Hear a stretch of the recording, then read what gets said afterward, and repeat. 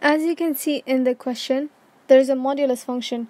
So that means anything inside it could either be positive or negative. So now I'm going to write the positive version.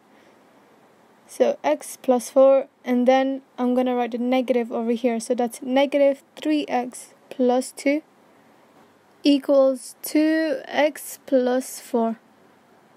Now I'm going to solve this one first. So 3x minus x equals 4 minus 2.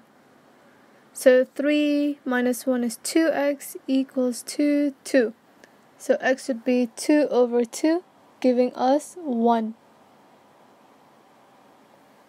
And now I'm just going to expand the bracket, so that's negative 3x and negative 2 equals to x plus 4.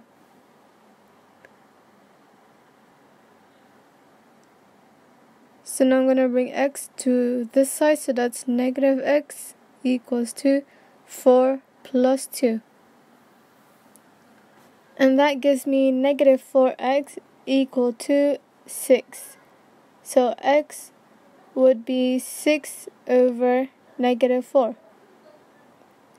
And that would simplify to negative 3 over 2.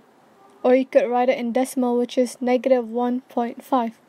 And that's how you solve modulus questions.